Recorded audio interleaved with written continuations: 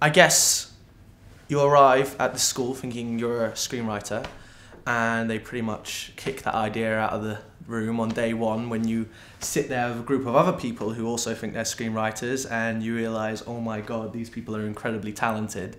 And suddenly you find yourself looking at what you've written and realizing that there's so much more you can do and so much more you can be. There's a really brilliant atmosphere of collaboration amongst the screenwriters and the filmmakers as well.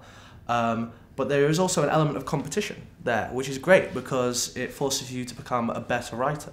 You know, when you're looking at someone else's work and you're seeing, oh my god, I can't believe I didn't think of that idea, I can't believe that never occurred to me. And then I'm sure it's exactly the same. I mean, hopefully when other people read my stuff, that they also feel a certain sense of, God, that's something interesting that I wouldn't have done or thought of. I mean, we are in a school environment. I mean, it's the London Film School. We're all here on a learning curve. So I think coming here is really a great experience for anyone who kind of thinks that they have more to do and to learn and to be. Mentoring's great because you have an industry professional who's giving up their time to come and talk to you. And there's just no bullshit, you know? They're gonna give you their honest opinion as someone who's like out there working. And they'll take your script and they'll gut it, but it's a really constructive situation to be in because you realize that even if you have a 90-page document that suddenly becomes a 20-page document after revisions, that you still have something in there, you still have this grain of what's going to become eventually, hopefully, a film, you know? I mean, they're not giving up their time for no reason. They're there because they actually think you have some talent, you have something that you can like possibly make or sell, you know? I think everyone at school wants to go on and be industry professionals. So actually getting to interact with these people is just amazing. I mean, that's just actually one of the great things about the school, the opportunities to like, not just become colleagues, but friends. And, you know, no one wants to work with someone they don't like, you know?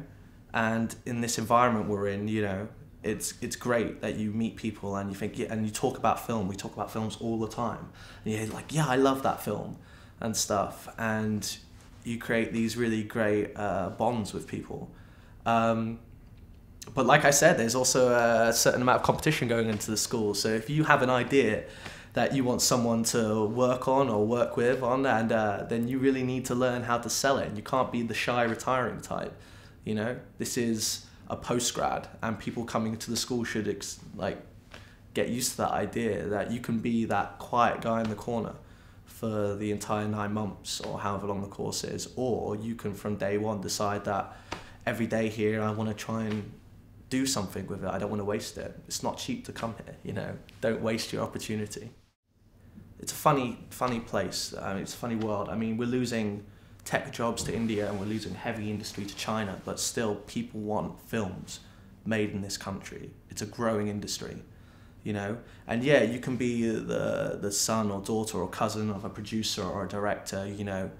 But what I've learned from this school is that if you're willing to put in the work and put in the effort, this is an industry where you can get places, you know, and that's what you learn at this school, because I honestly saw my time here as less of an academic experience and more of an apprenticeship, you know, because they're basically creating the next generation of filmmakers and screenwriters, you know, and you learn from not only the people here, but the graduates who come in and talk to us and the industry professionals we meet, that if you want it and you work at it and you put in the time, you put in the effort, then it's yours, and all you have to do is go out there and take it.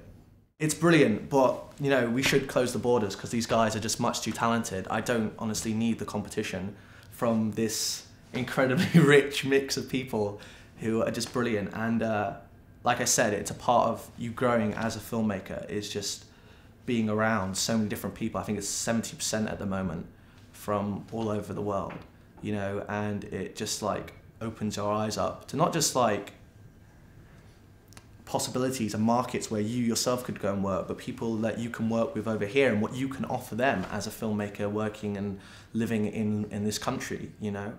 And I love the fact that now I have friends all over the world. If I was ever working in Toronto or Mumbai or something like that, I'd have someone I could ring who's working in that industry there now, and it's just brilliant.